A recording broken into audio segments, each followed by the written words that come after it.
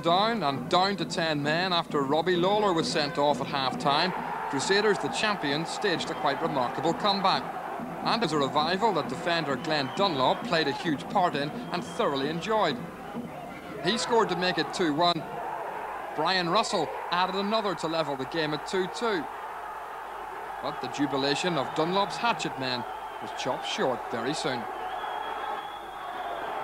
It was delightful to put it back to 2-0, because I think even most of the people on the ground had written us off. But big Gary Hylock stopped up then and had a tremendous goal. I think it was about 20-25 yards out. He just curled it in the top corner of the net, and I've come to expect that from Gary now. So it was it took the gloss off it a bit, but you know, we just got to keep battling and playing away. In the first half, Crusaders had gone 2-0 down thanks to goals by Billy Woods and Colin Treason.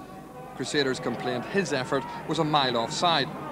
Tomorrow night against Portadown, the Crews will give youth a chance and field their youngest team of players, highlighting the transitional phase at Seaview.